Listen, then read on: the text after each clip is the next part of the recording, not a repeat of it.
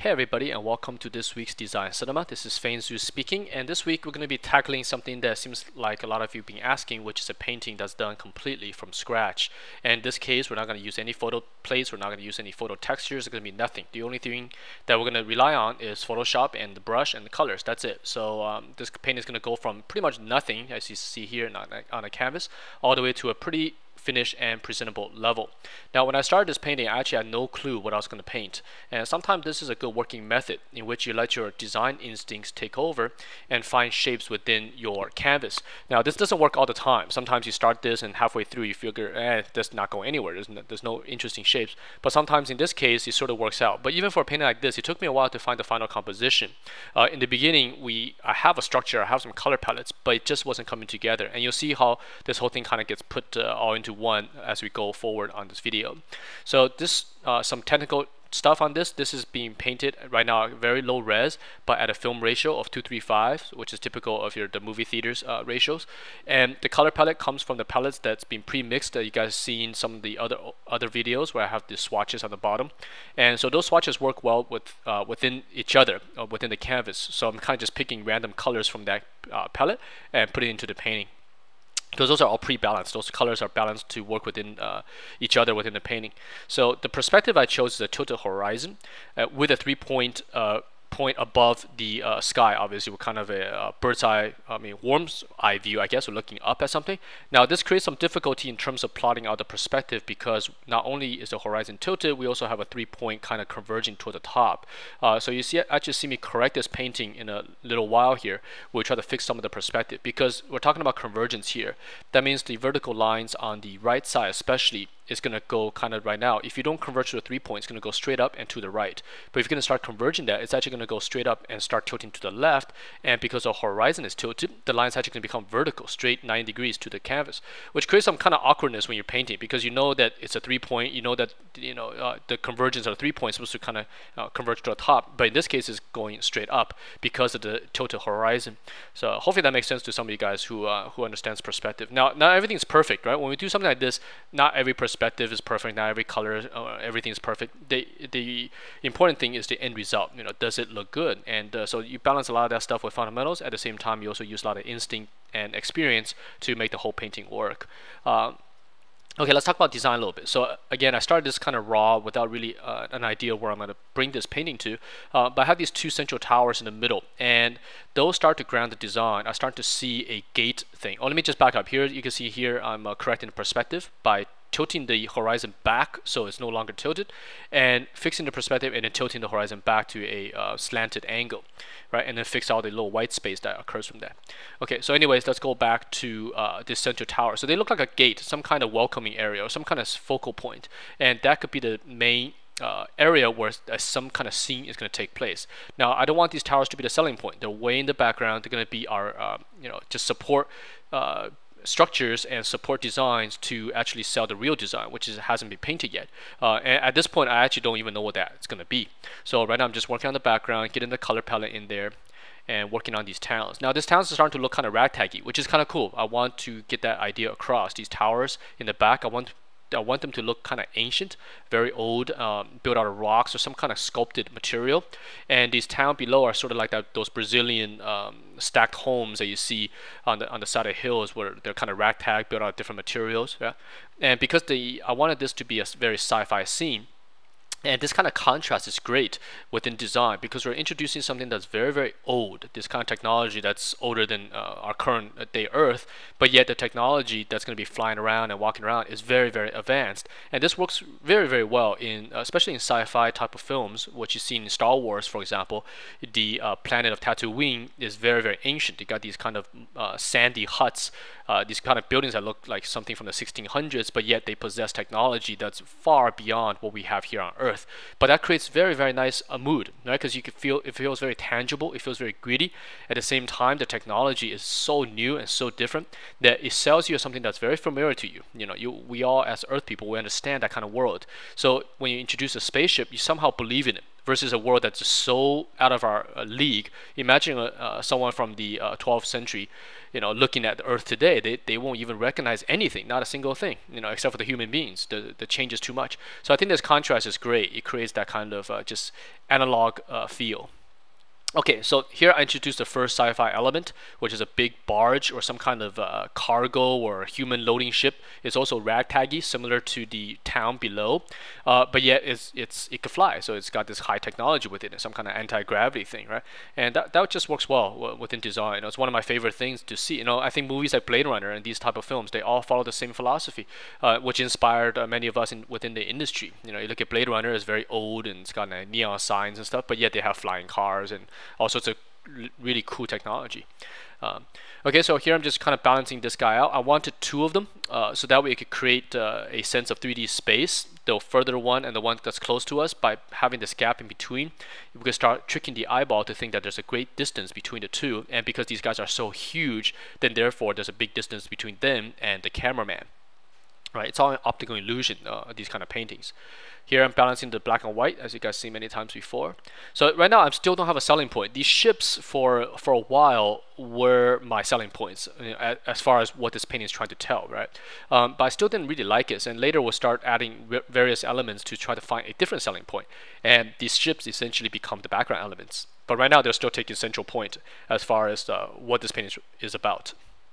So I'm getting them rendered out. They're giant cylinders. So let's follow some of the basic rules of cylinders, which is a core, bounce, and main light source. This is a pretty overcast day here, so we're not going to get very much strong shadows. It's just kind of very blown out, overcast white light coming from above. Yeah, kind of making everything get about the same values. Very foggy environment. So that way we could push these towers way into the back. Yeah.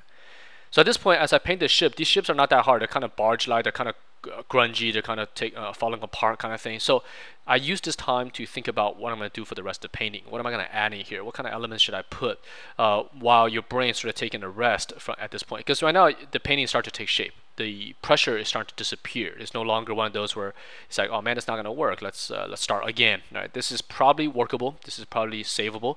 So now the relaxation part comes in, and you can start thinking about, okay, how do we now finish this guy? We took it to this far. What do we do with it? Okay. So I do like the color palette. I think the mood is quite nice. As far as when I was working on this. Yeah. So now let's just start bringing the real elements. Okay. Here's my foreground element. I want to bring in a device where I can see the scale of human beings. That always helps to sell the scale. So I just put this little tower, some kind of observation deck, and therefore we could put some people around this, right? And that's going to help sell scale. People relate really well with other people, and we could recognize a human silhouette very easily. Like you put a head and a shoulder and some arms, we all know as human beings that that's another human. And when we see a human, we know how big that is. And so therefore, when you have something in a scene that's close to you, that's a human being, and something that's far away with a lower head and a shoulder, your brain automatically thinks that there is a distance between the two. And that's how we create this kind of optical illusion. Right, so here's a bunch of guys. So the scene, I kind of want to capture that. It's almost like a sci-fi version of those ships, those immigrant ships that come into New York, where everyone's sort of watching and they kind of come into that harbor in the Statue of Liberty. That kind of feeling, where something's arriving from another land or some other distant planet, and these guys living in this kind of high-tech but yet low-tech village is watching these ginormous ships come through this gate. Yeah, and that's kind of the point of this painting. Yeah. So right now the composition is still very much divided. It's got this kind of left-right division, nothing mixing them together, and that's going to be something I'm going to struggle with for at least another while on this painting. You'll see me go through that in various stages. Yeah. So here I am going back to the ship, painting some of the engine exhaust to give it some scale, making some huge ships, but yet the engine is quite small to just play off that sense of scale. Yeah. I don't want these giant tubes in the back of them. That's maybe half a kilometer's wide, splitting out exhaust. That'll be too big, so I'm kind of making tiny little exhaust fumes. They're still pretty big, I guess. Okay, at this point we're still painting at 2000 res, about 2300, right? Film res, and later when we finish this painting, this is actually going to go to about 10,000 pixels wide. Yeah. At this point, it's very tempting to throw in textures, right? Because that's my usual work routine. Because at this point, you can start putting some teeth into the canvas. Throw some textures in, throw some rocks textures, throw some mechanical textures, some metal textures, to just give that grip to paint. But the purpose of this painting is to show you guys to do one without relying on anything. And so it's a little awkward, because in a regular work routine, I'll definitely start to throw it in at this point. It's about ready at that stage. Okay, here's the first attempt at putting in a subject matter. So I'm putting these kind of spider mechs in, which we end up doing actually, but different design.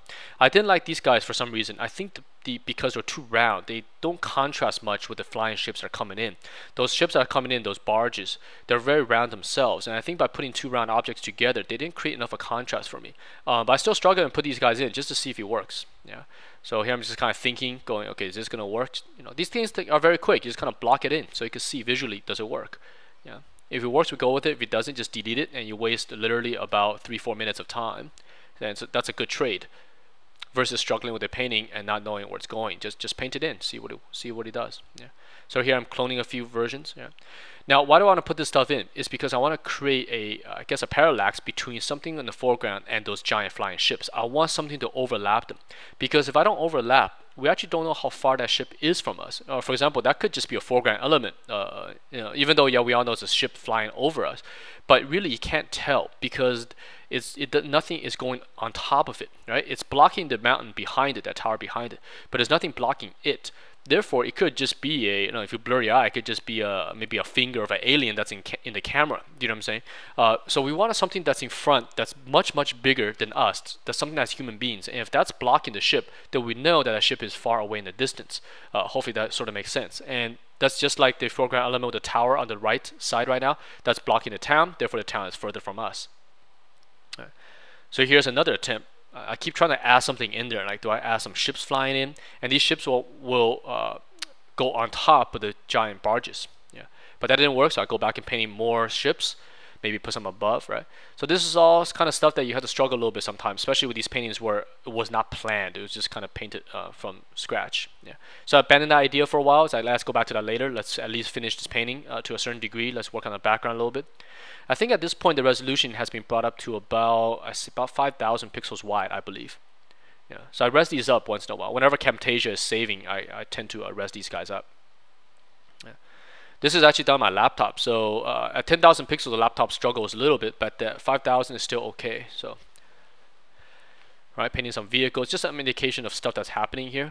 I really haven't gone to detail painting yet at this point because there's no subject. If I'm going to spend time painting something very refined, I'm going to spend that on the subject matter. In this case, in my mind, this gate nor these giant barges are my subject. So I don't want to spend hours painting in all these kind of refined details until I find the actual selling point of this painting. Right? All this to me right now is just background. All this is the environment, trying to sell what is actually taking place there.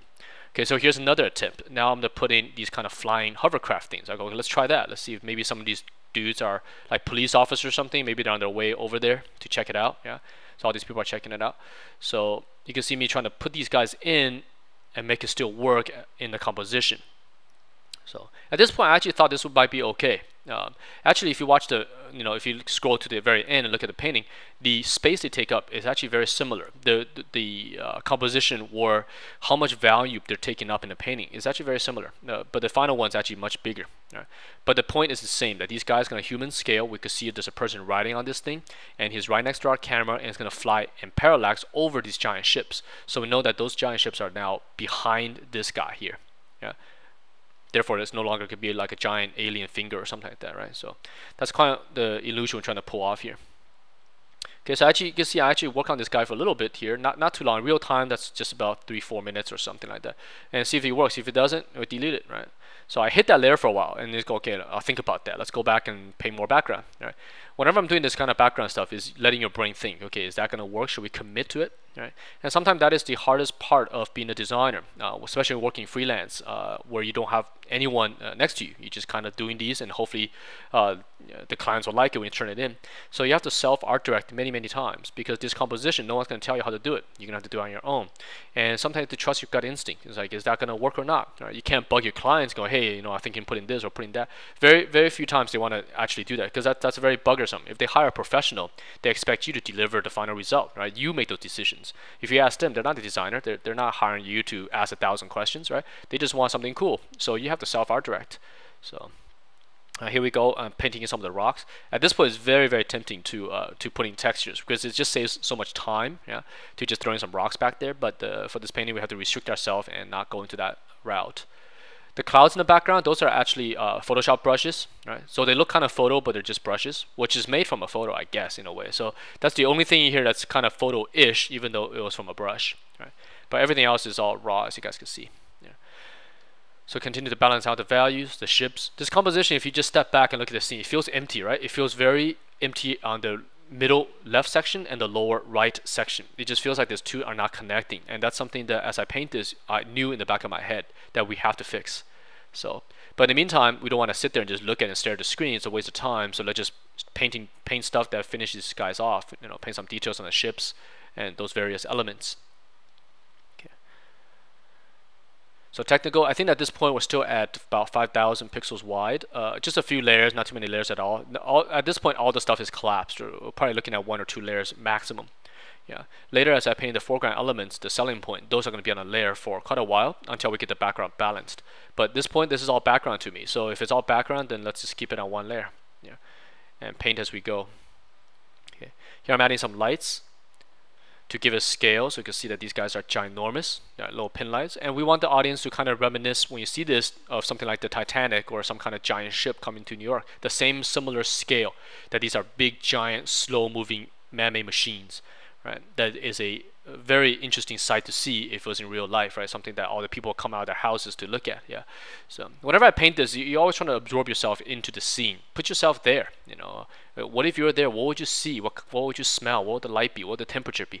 The more you put yourself into the painting, I think the easier it is for the content to actually come out, because your brain is sort of telling you in a kind of imaginary way what's actually happening there. So I always do that whenever I paint something like a scenery. Just put yourself there, and then you can sort of you imagine what is actually taking place. You know, these people, the noises, the people talking, and you can see some kids on the lower right kind of corner. They're probably yelling at these things, and these ships are making some ginormous engine exhaust sounds.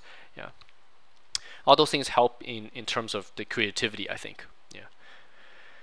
So here, still painting some various highlights, details, getting the downtown to sort of read. Yeah. I actually had some plans to make the gates a little bit more elaborate, but I decided to focus on our foreground element instead. So I was thinking maybe we'll make these gates very, very elaborate, very, very well painted, and extremely detailed, and then we just leave it at that. Maybe that will be our selling point. But the back of my mind, I still didn't want these guys to be the main selling. I want something else to be in there, so I didn't spend too much time. Because see, I started to do some stuff on the gate, some kind of port. Okay, let me see if there's any other technical stuff as far as this painting goes. Yeah, just a few layers, 5,000 by about maybe 2,000 or something like that. Just do a film ratio and just multiply that and keep increasing the size. That's how I do these ratios. Yeah, start with 235 and then just keep going up. Yeah. So again, depending on your resolution of your screen as well. All right. Okay. Here I'm adding the actual subject matter. These little crabby walking robots. I did these guys while Camtasia was saving. On this laptop, it takes at least about 3 minutes to save one of these 2 gig video files. So while that's happening there, I'm painting little test paintings, and this happens to look right. And as soon as I put these guys in, I knew this is the composition that we're to go with. It just felt right. It felt balanced. Now we had to sacrifice some previous painted stuff in order to pull this off. This big guy that's in front of the camera is blocking pretty much the entire second ship, and is blocking the entire midsection of the big ship. Now that's a decision that's hard to make at first. You're like, oh man, we're gonna lose the feeling of those giant ships coming in. Are we blocking too much? But I wanted that parallax. I wanted these guys to go over the big ship. So it's a sacrifice I was willing to make. In this case, it wasn't easy at first, because you look at it as like, man, do I really do this or do I not? Should I just put a guy standing there and just call it a day? Or do I really want to paint these guys in and block all the stuff we painted earlier? So in the end, I decided, you know what, this looks right. Compositionally, this feels pretty good. So, and besides, the ship is part of the background anyways, and I think it still looks like giant ships flying in. So let's just go with it and block it. Right. So then this element here, this ship, this mech I'm painting right now, is now our main selling point. So now I'm gonna start detailing him up and get all the highlights and various materials in there and indicate this guy up. So at this point now, we res this up, I think, to about 10,000 pixels wide, which is pretty high res. So you're gonna have to have a pretty decent computer to run a Photoshop file at that resolution. Otherwise, you're gonna get some pretty bad slowdowns. But if you don't use too many layers, it's not that bad at all. Unless on this laptop you see that there's almost no slowdown at all. It's because we're dealing with probably only 4 layers. At this resolution, if you have something like 10-15 layers, you're talking about some extreme slowdown here, right? If your computer is not fast. Okay, so I'm going to start detailing these mechs out, and this gives us a great scale because these guys are going to start painting some human beings next to them, and those human beings we can then compare to the other human beings on the right side. Those human beings were compared to the buildings, and then those buildings are then compared to the spaceships. The spaceships are then compared to the giant towers. So we have this kind of shifting in size as we go from close to far, creating a vast kind of epic scale type of thing. Okay, here are the human beings for scale. These people have to go in there. If you don't put the people, we have no idea how big these guys are, right? Just like the giant spaceships, they could be very, very far, they could be very, very close. Even though we're parallaxing with the spaceships, we still don't know. This could just be a tower that's in the middle of the city, and it could be the size of the Sears Tower or something like that, right? So we put some people, and instantly that gives us a scale. Okay, now just painting details in. So next week there's probably not going to be a new video because I'm doing something. I'm doing a private workshop for a company next week, so I won't be able to do a new design cinema. That's why I did 2 in a row. This we just uploaded one last Friday, right? So here goes another one. All right. We also have a grad show coming up later in the day, so we're very busy here. So let's just try to get these out of the way. This painting was really fun to do because sometimes these kind of random paintings, I guess I should call them, where you start these without absolutely no clue what the end result is going to be, and you get something kind of cool coming out of it. It's a pretty rewarding experience because you sort of just found these on your own, sort of just painted by instinct, I guess, versus you keep thinking about the composition, what's the subject matter, all that, and sometimes it doesn't come out the way you think it is. Then you're sort of disappointed, right? Like maybe in your head you're thinking of this massive spaceport with all these thousands of ships flying in, and you start painting, it doesn't really come out. You're like, man, that's not as good as I thought. But these, there was no pre-planning anyway, so then you're sort of more surprised. I guess it's going in with low expectations or something and getting something out of it. Similar thing. It's kind of fun when we work in this way. Okay, so now detailing out. Now, as far as details goes, I didn't want to paint the foreground mech, make him all detailed, and then clone him 2 times. Notice I clone it before I start to paint because I want the detail levels to drop as we go into distance, just like how the human eye works. When you're focusing on one object, you're not actually focusing too much on another one. They're going to go blurred, right? So like look around your table, look at your computer. If you look at your computer screen, the background becomes blurred.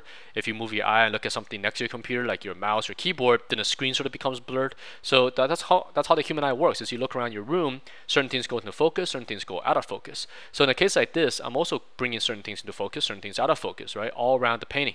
So it feels more natural. So, and there's little hot spots where the eye can focus and then drops off, focus and then drops off. So it kind of creates a kind of relaxation thing and a little bit of realism in terms of what the human eye can focus.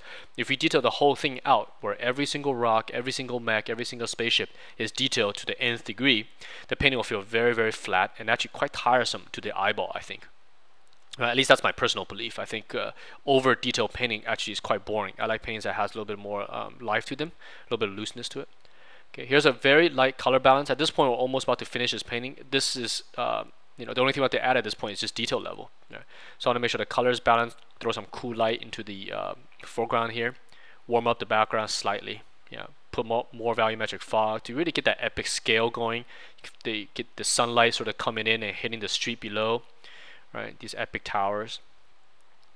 It's kind of, I just want to capture one of those kind of classic sci-fi sceneries. You look at it, you know that this is sci-fi. So, which is my favorite subject matter, as you guys could probably tell. All right, more details.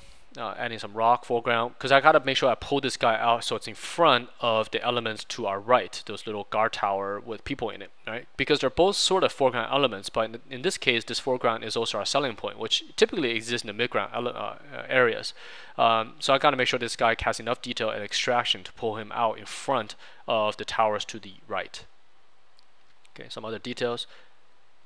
Because remember, I started this with that crystal brush I used, the one that kind of doesn't make any edges. I do that on purpose to get the values down versus clean edges, so that way my eyeball doesn't get trapped by seeing very straight lines. But the hard part of that is once you start to refine, you have to get rid of some of the very, very rough edges, right? We don't want to clean everything up, but we definitely want to get rid of some of it to give us nice, clean, intersecting edge. Right? And that's going to distinguish the forms of one from another. Okay. So a couple more mechs. So these are kind of, I don't know what they are, police or whatever. Just kind of watching the ships coming in. Right. So this video is almost coming to an end. So I hope that you guys learned some stuff. And as far as doing a painting all from scratch, right, you don't really need to rely on anything. This painting could be done in Photoshop 7 if you wanted to. It's just very basic using default brush and just painting. right?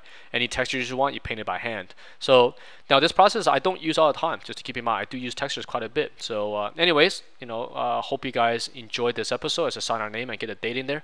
And I'll see you guys probably in about 2 weeks with a new tutorial. Okay, so until then, hope you guys enjoy this, and I'll see you guys soon. Bye bye.